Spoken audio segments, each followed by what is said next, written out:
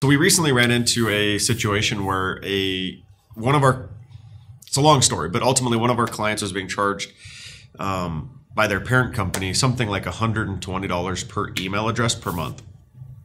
They had never talked to us about that, so we didn't realize how bad they were being bent over a barrel. But those are things that you really need to pay attention to.